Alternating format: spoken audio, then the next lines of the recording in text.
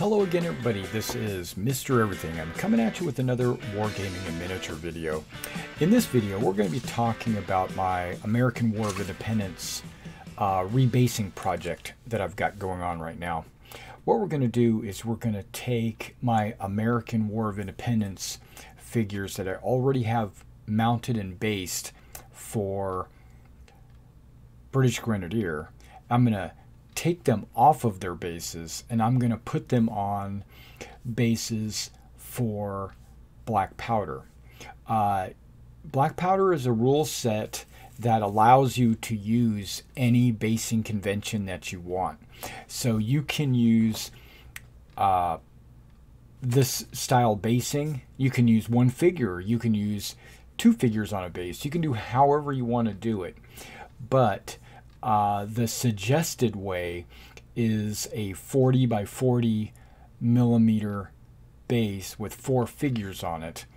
And it's not necessary. I could continue to play black powder with figures mounted like this, except I'm just a little bit anal.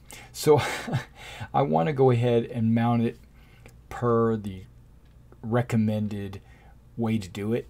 And then what I'm going to do is show you that process. And then also throughout this AWI project, you're going to see me painting a few more units and also filling in some blanks of units that I don't have completed. I'm going to be completing them, and then I'm also going to be expanding my army just a little bit so that I can actually do Princeton.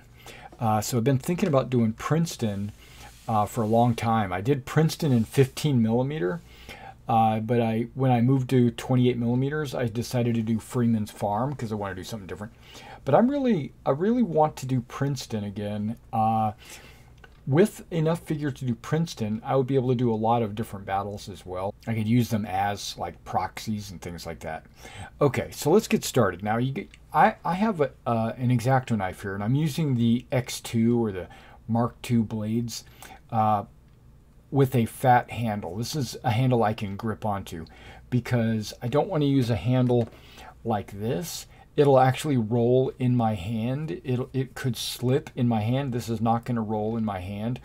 Also, I don't have a really good grip on this. This is great for little projects or just normal X-Acto knife projects. But for this project, I need a really thick handle. All right, now I also grabbed a small little cardboard box. Let me move these Continental Militia out of the way. You need a little box. Why? Because when I start cutting on these bases, pieces of flock and everything's going to go into this box. Hopefully, maybe not all of it, but maybe a lot of it. Okay, so let's go ahead and get started. I'm going to start with the command stand. Let me put my eyes on. These are my Coke bottle glasses. See that?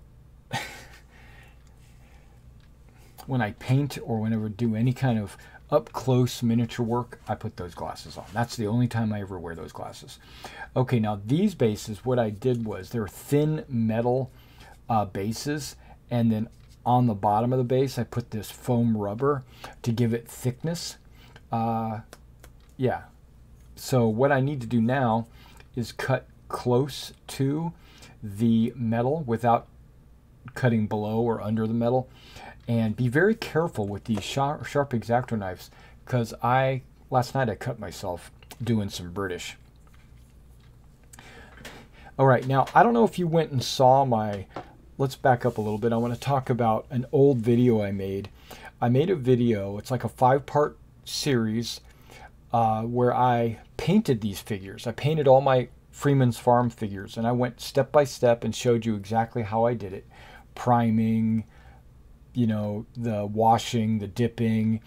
But when I glued these guys onto the bases, I used some kind of Elmer's epoxy.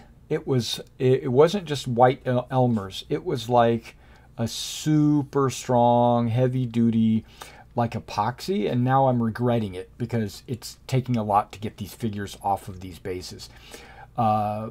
but they were permanently on the, I mean, they were pretty darn secure on these bases. They weren't going anywhere. All right, so also on top of that epoxy and in between the bases, you can kind of get the idea right here that there is no like bumps to their stands, and the reason why that is I put spackle or plaster in between the bases to give them a smooth floor, and then I went in and put the gravel, and I also did the flock, and so these guys are like quadruple layered secure on here.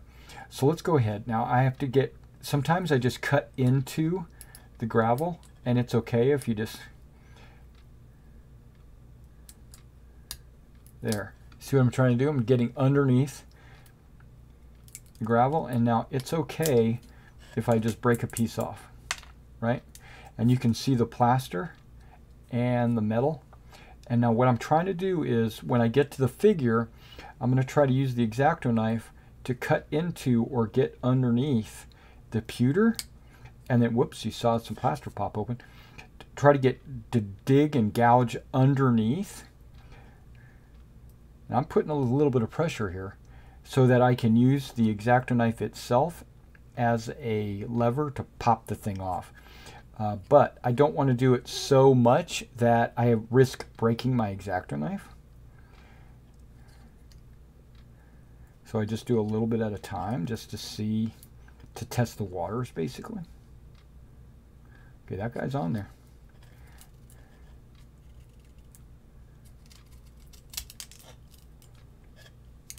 And sometimes I'll start from different angles just to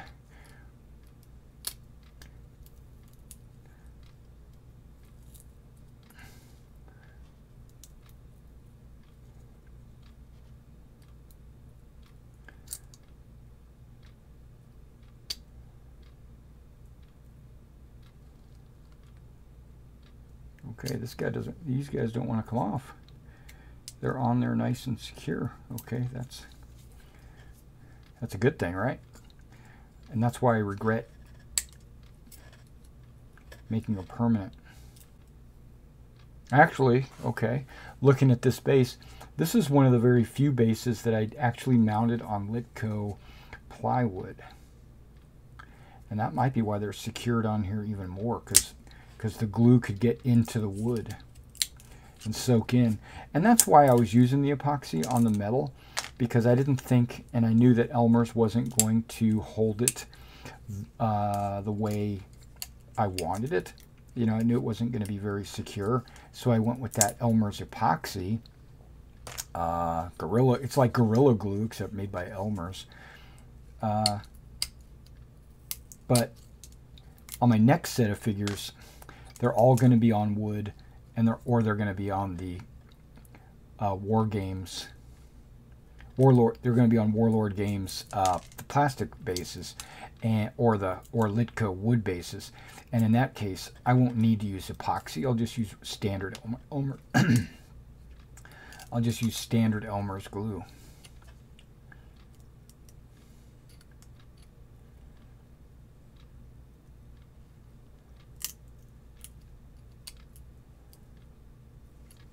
Okay. Yeah, because I think I cut into the wood here. Yeah, you can see how the plywood's splintering there. I must have cut down into the wood.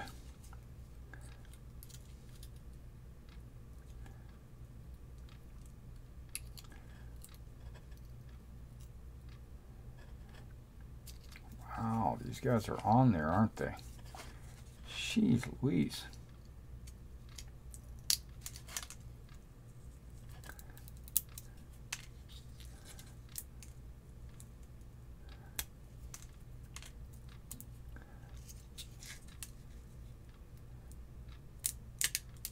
Okay, there we go.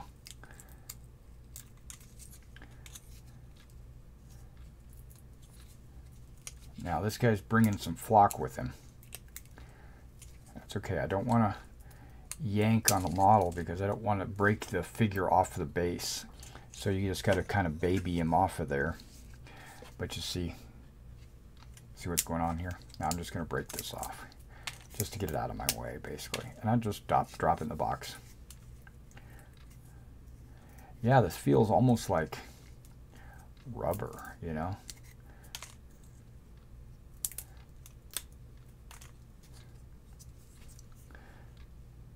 Now, standard Elmer's glue, you can just water down and it will lose its adherence. It'll reconstitute into a liquid if you put it, if you submerge it under water. But I don't want to do that with these figures. I don't want to, and I don't remember if I use the epoxy or regular Elmer's on these wood bases. I think I continued to use the epoxy, and if I did, then that wouldn't help anyway.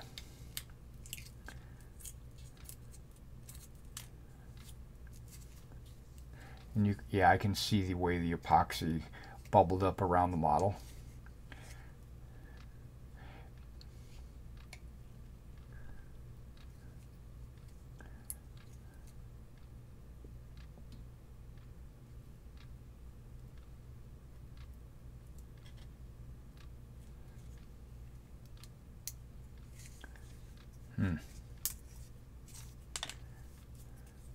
Damn, these militia, man.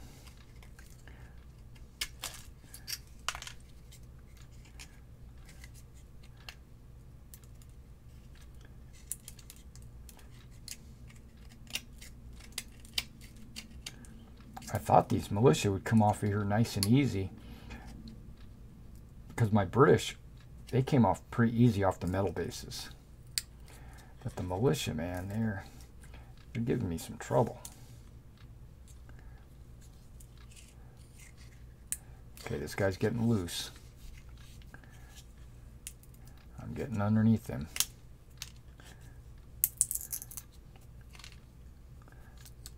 And remember, be very careful not to cut yourself.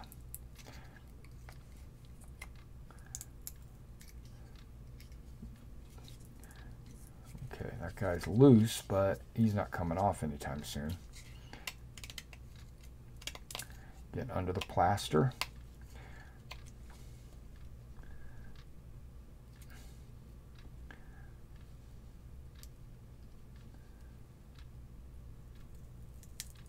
Okay, he's coming off now too.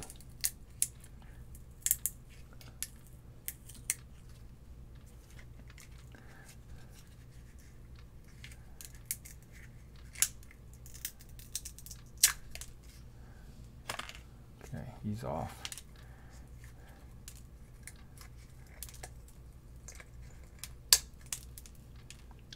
That guy's off.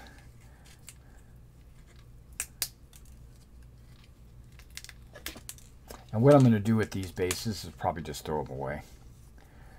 Hate to do it, but I'm being anal about, you know, switching bases. One of the advantages, if you noticed, like this militia unit has 3 bases of 6, meaning it's got 18 figures. Well, my militia units that I'm going to be using are only going to have 16 figures. So I'm really saving figures by going to a 4 base instead of a 6 base.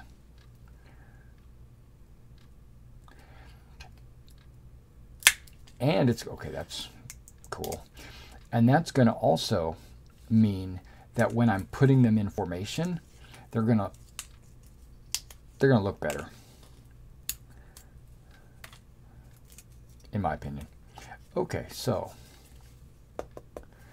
getting this guy off of here, right? Okay, let's cut the plaster.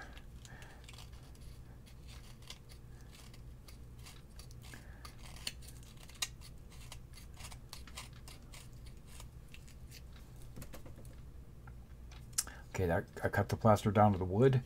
Now let's cut under the base, hopefully.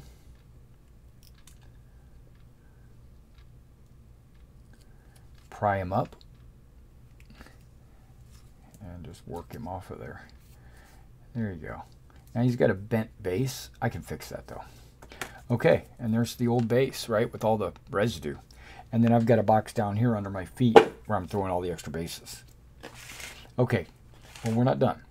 So now we got to take these models and we clear off just any extra residue off of the bottom of the base.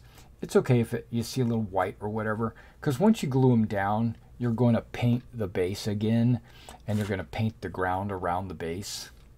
You might even plaster it again. That just depends on how much detail you want to put on it. I'm not sure if I'm going to plaster it. I probably won't, because I think that was overkill last time I did it. And it's okay if there's just a little bit of grass on there or whatever. That guy looks cool.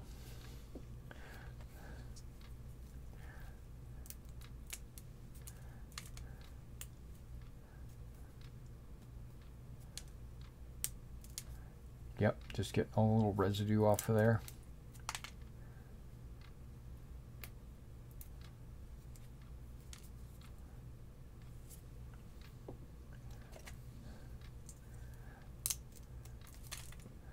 All right, you get the idea. So now what I'm going to do is I'm going to do all 3 of these bases, and when I'm done, I'll be right back. All right, so we got all the figures off the bases, and you can see all the little residue that I got, and that's why I have this box here to catch all that. Now I've got a soft bristle paintbrush.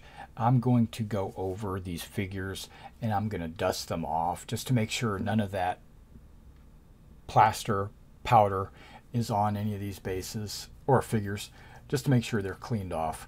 And then I'm also going to take my X-Acto knife, which I've already done on these guys, but I've cleaned off around the bases, and I've also flattened the bases because sometimes there's glue residue and it keeps them from standing up.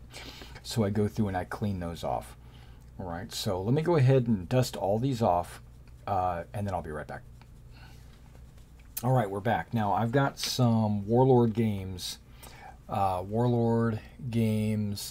plastic bases. I've already primed them black, and again, we're going to be putting 4 figures per base, and I want to make sure that they fit so that if I need to put them in a formation like this, they will fit, but they don't ever get in a formation like that, really.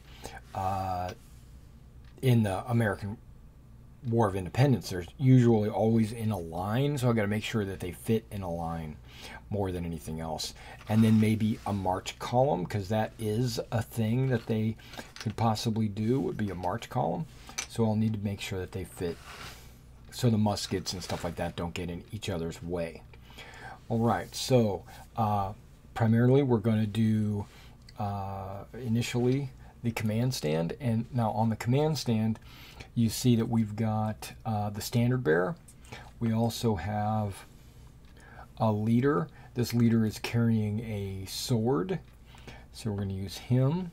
And then we're also definitely going to use the drummer. Those are absolute figures that we have to use out of this. Remember, there's going to be 2 extras that we can't actually use.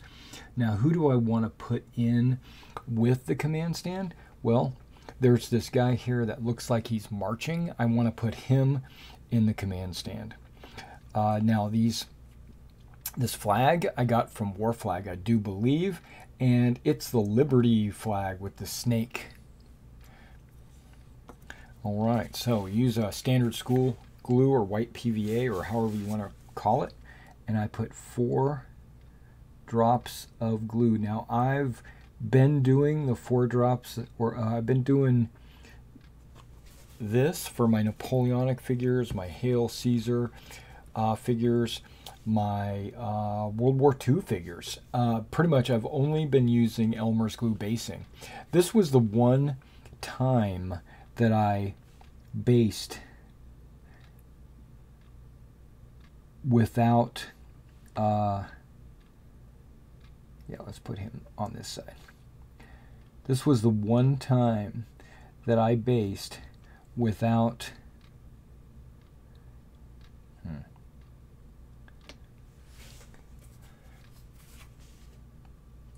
that was the one time that I based using something other than Elmer's glue. Well, actually, it was Elmer's. It was just some kind of epoxy-like Elmer's glue. Standard bearer and the leader in the front rank. Drummer right behind the standard bearer.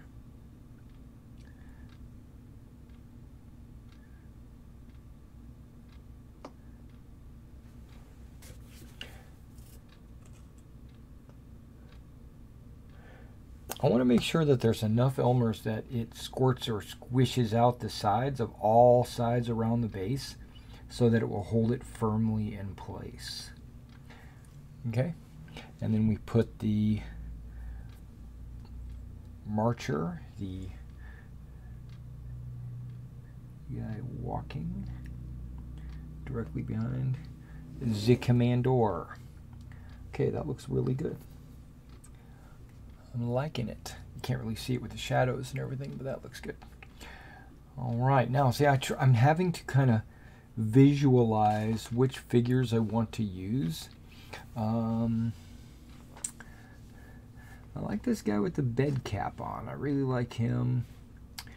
I like this guy kind of in a reddish maroon with his rifle pointing up. I like this guy kind of in the port arms. I'm going through and trying to picking guys out that I like for my militia. This guy's just holding his hat. I like that. This guy's reloading. Got to have that guy.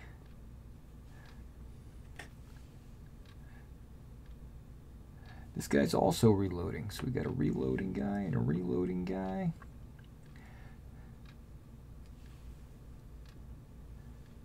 A reloading guy. There's 3 reloading guys. They're in different positions. Then I got this guy. He kind of looks a lot like that guy. Now I do have this special guy where he's on his knees firing.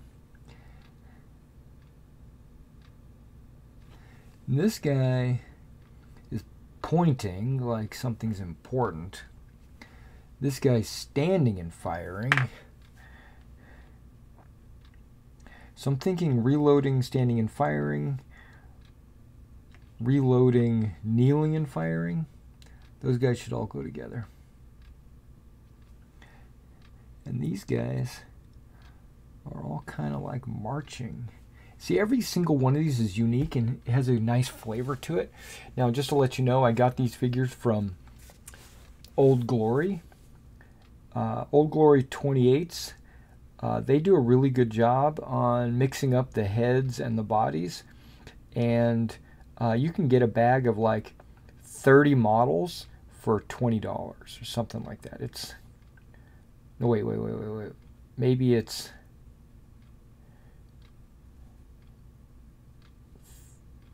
18 models for $30? Maybe. I don't remember.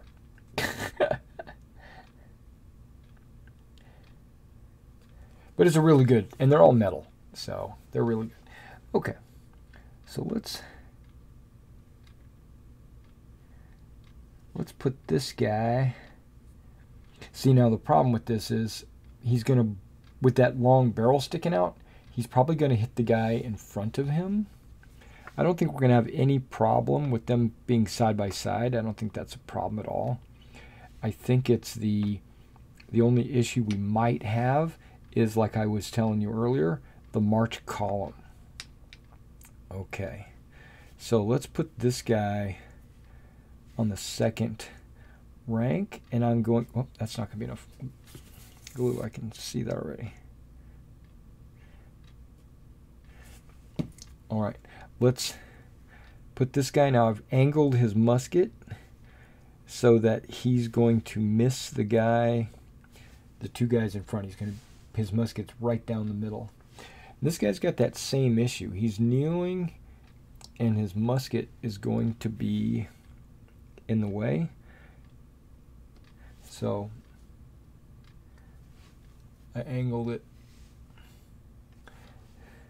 I like this guy reloading.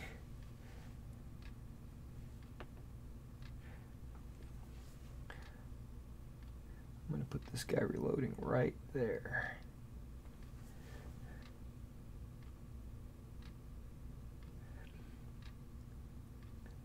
to put this guy reloading, standing behind this guy.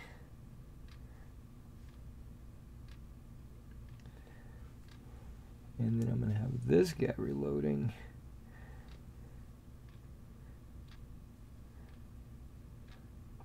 On the first base. Now I'm going to have this guy with his musket up. Right there. Let's put the command in the absolute front and see if he bumps into it. Nope, didn't think he was. This guy's kind of marching as well. I think I want to kind of put him... I don't know. Right here with this guy that's marching.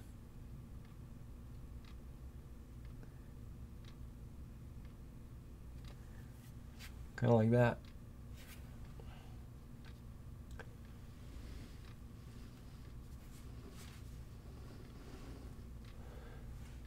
All right. I like the guy pointing, especially he could be all the way in the back. He's kind of one of those guys.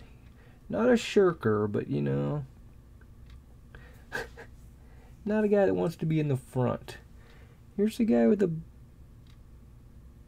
bed cap. I'm going to put him back here with this guy that's reloading. I'm going to turn him a little bit so it looks like he's looking to the front. This guy's holding his hat and kind of moving forward. I'm going to put him up here so this back base has a little character to it. Now this guy with his yellow hat, I'm not really feeling this dude. I'm going to leave him off. I'm not really feeling him. This guy,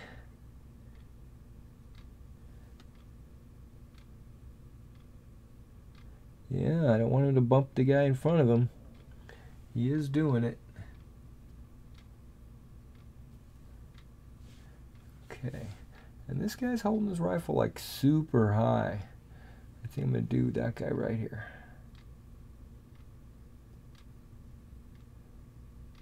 Back him up in the base. Now, they are malicious, so they don't need to be perfectly online and stuff because they're rabble. Okay, so these two models are bonus models that I get to put in another unit. Okay, so this is them in march column, right? And they all fit together nice and neat. And then once they go into line formation, which is really the only two formations this unit can assume,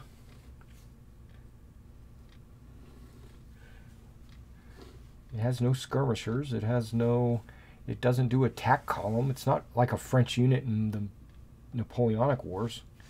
It can't do a mixed formation. There's no skirmishers. And then boom, that's the unit.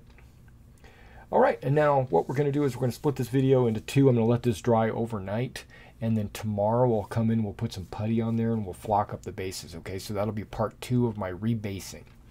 And then what we'll do is we'll also continue to make these videos daily, probably, showing you the progress of my rebasing of my units and of the scenario design, and also the maybe terrain building, because I plan to get a couple of bridges.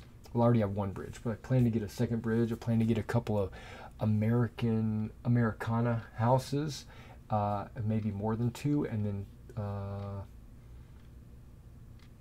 fencing and roads and rivers.